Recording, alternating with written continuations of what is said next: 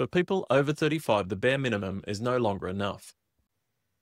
In the next few minutes, I'm going to talk about the protein mistake that almost every man and woman over 35 is probably making right now. I'm Dr. Adrian Laurence, accredited lifestyle medicine and family doctor for 17 plus years. The problem isn't that you're eating too little protein, it's that you're aiming for the wrong target entirely. When you look at your diet, you might be hitting the goal set by the government, the Recommended Dietary Allowance or the RDA. But here's the critical insight.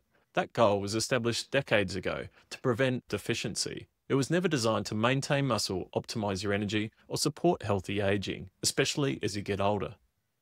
For people over 35, the bare minimum is no longer enough.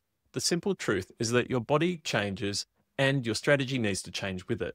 If you want to feel and perform better as you age, if you want to avoid that metabolic slowdown, you need a new, higher protein strategy to overcome the fundamental challenge of aging.